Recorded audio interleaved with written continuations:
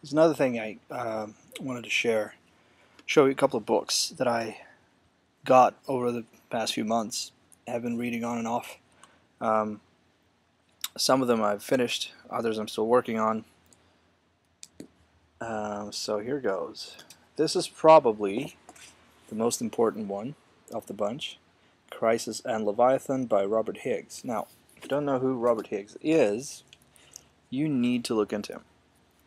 He is the guy who was sort of, kind of your traditional constitutional conservative. I think that was how he characterized himself a couple of decades before. And but he's a very good economic historian. He really knows how to look for data, how to work with data, how to present data. Also, his reasoning and logic is superb. He's fantastic. I love his writing style as well. So he started writing about growth of government. He started looking into various things that would characterize growth of government.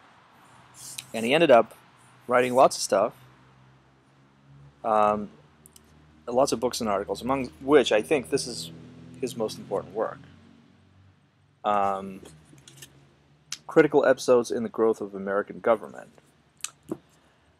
Now, there's so much information in this book, so much data, like real detailed information on how things happen. For example, the monstrous developments in the United States during the First World War.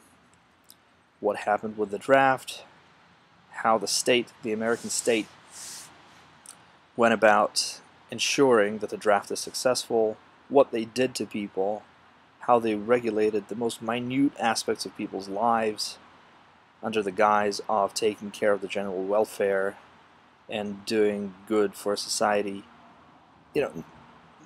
Whatever I say, no matter what I say right now, is not going to do the book justice. You need to read it. And if you have somebody in your life who you're trying to convince of the evil of government or the evil of the state or statism, this book will give you ammunition. I mean, you're gonna read things that you will not believe yourself. Even if you're an anarchist like myself, even if you're a minarchist who recognizes the evil of government excesses, believe me, there's probably tons and tons of stuff in this book that you never knew about and you could not even guess in your wildest dreams.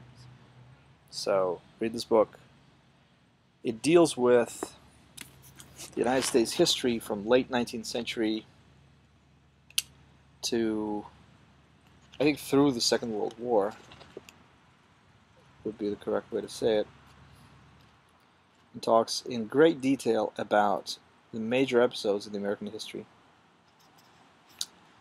And he basically lays out this thesis that governments grow. That's what they do. And by grow, he means expand their reach and power, the way in which governments acquire wealth by stealing it from people, by taking it at gunpoint from people, and how governments go to war, how they use war to perpetuate statism and their own power, and also how war, in and of itself, becomes a purpose. You will read a lot of deeply disturbing and even terrifying things in this book, but you need to know them. In fact, whenever I think of Robert Higgs, the word that immediately jumps to mind is pessimist. He is a pessimist. He doesn't believe.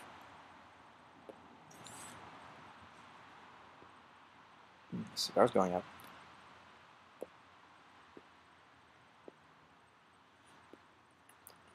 In short, he doesn't believe things are likely to get better anytime soon. Why does he think that? Well, he knows. He knows a lot. He has literally written books on the subject of government growth and how government uses crises, both exogenous crises occurring outside of a particular state and manufactured crises, to advance its own agenda, to advance its own power over people, pretty much. So that's why the book is called Crisis and Leviathan. Leviathan is the Hobbesian metaphor for the state, which in and of itself is a topic for a whole nother video. And you know, if you're into this sort of thing, if you're interested in the history of the growth of the modern state, I would recommend Don Livingston's lecture,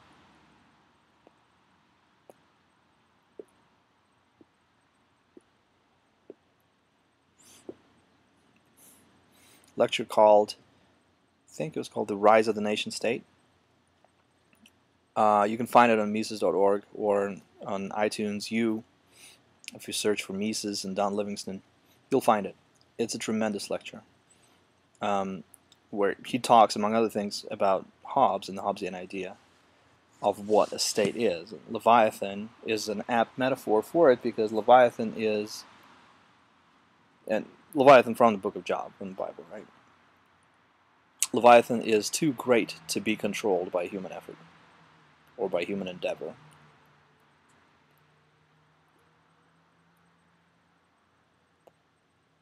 Leviathan will not be controlled.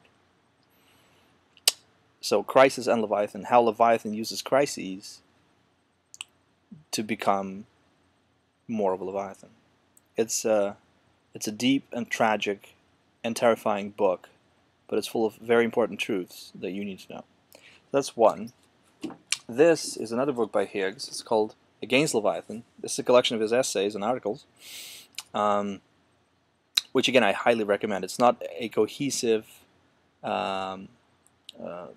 story from beginning to end, but it's a collection of very important essays, chock full of research, data, information. Again, much of it I'm sure you're not likely to read anywhere else. So, you know, if you're going to buy just one, I'd say go with Christ and Leviathan. But hey, you can afford two. They cost pennies used on Amazon. So, you know, get it. This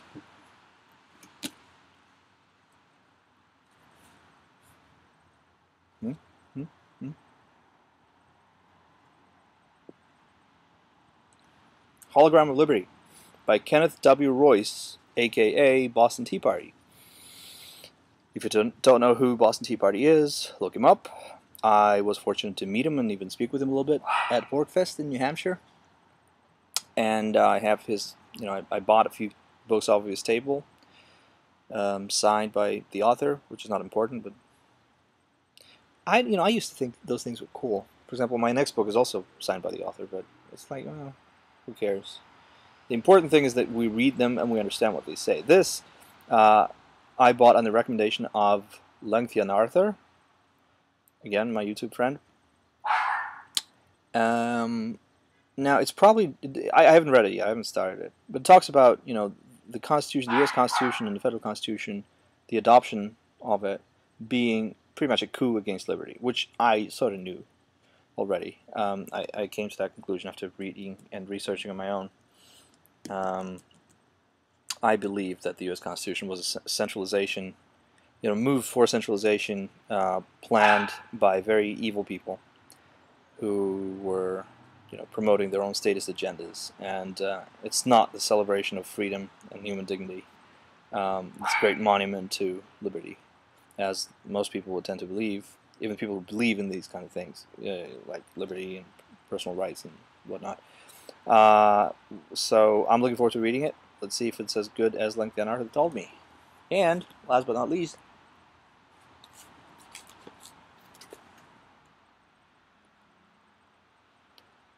Tom DiLorenzo's The Real Lincoln. Let me just say this. I met Tom DiLorenzo at Freedom Fest last year, almost to the date, a year ago in Las Vegas, and I bought it from there. Pretty much, let me say this. Nobody who's read this book can remain a fan of Lincoln. I'll just say this. I'll talk about the Lincoln cult more in my later videos and how it relates to some of my experiences as a child growing up in the USSR, but let's just leave it at that. This is a very important book. Again, if you're interested in the U.S. history, you need to read it, because much of what you think you know about the U.S. history, especially about this man, is a lie.